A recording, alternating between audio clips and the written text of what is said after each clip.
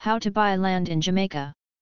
Answered by Israel, associate writer. How can interested persons buy land in Jamaica? This is best answered by defining land ownership in Jamaica. The land is actually owned by the Crown, state, and individuals or companies are allowed to buy an interest in the land. See also, land for sale in Jamaica. This can take one of two types of interests. Tenants in common. Joint tenancy. These two freehold interests are transferable at a future date of his/her personal interest to a third party for an agreed sum by way of a contract between owner and purchaser. Therefore, the buyer needs to investigate the ownership of the land. Investigating the ownership. Not all interests in land are registered and therefore have registered titles. Some land interests are unregistered and are vaguely said to be registered with a common law title. Here are few considerations when investigating land. They include title registration with volume and folio. The registered title should have a volume and folio. The volume means book and folio relates to the page number. Therefore, a registered title carries on the top left-hand corner of the cover page the volume and folio to which the land is registered. This information is very important as with the correct volume and folio anyone can check with the National Land Agency in Jamaica to verify if the land exists and its legal ownership. This information is available to the public upon request, but the applicant is required to pay a fee, depending on the type of search needed. Checking the caveats on the title. It is also important to note that some titles have caveats noted on them. While all caveats should be of interest to the purchaser, those that are related to mortgages, succession to third parties and minor interests such as leases and reservation for public purposes by the state should be of major concern to the buyer.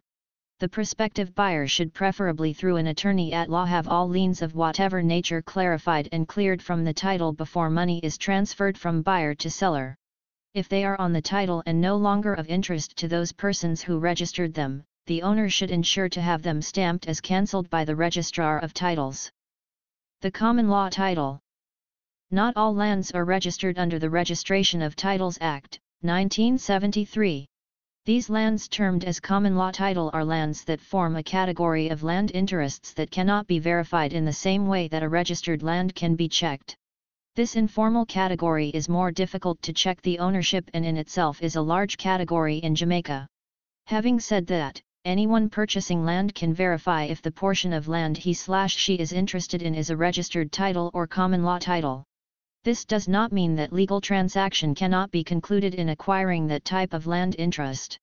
What is needed, however, is a more in-depth research and care before any commitment to purchase from anyone claiming to be the legitimate owner. Some unregistered lands have formal documents in terms of history of land ownership. This, however, requires the past owner and the successor appearing in the presence of a justice of the peace or notary public accompanied by 2 witnesses, 18 years or older, who are present at the time of the sale/transfer. These witnesses should know the seller well and can attest to the fact he or she is the legitimate owner of the land that the purchaser is trying to exchange for some type of reward, financially or otherwise. The common law title in its true form should be prepared by either a justice of the peace or a notary public. This document should then be submitted to the tax administration for duties assessment.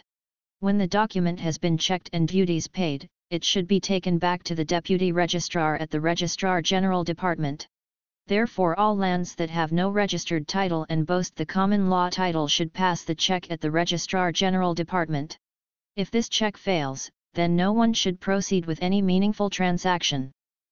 Professionals within the Jamaican real estate industry. An attorney at law oversees the contract transaction, in particular, the fees that are payable, liaising with other attorneys and oversee the document being stamped by the tax administrative department to the transfer process. This attorney at law should be one who specializes in real estate transactions. A commissioned land surveyor is a land professional that can help the client properly identify the correct boundaries of the subject property. If there are discrepancies within the boundaries, the surveyor will be able to apprise the purchaser of such discrepancy, thus influencing future decisions on behalf of the prospective buyer. Real estate dealers or agents are professionals within the industry that can conduct real estate matters on their own, while the agent has to be attached to a dealer to carry out real estate issues. The dealers are professionals who can act on their own, without supervision. Last but not least are the developers who are in the business of constructing commercial and residential buildings and offering lots for sale within a scheme. Conclusion: regardless of whoever is trying to buy land or property in Jamaica, it can be facilitated within a well-structured and functioning land transaction system.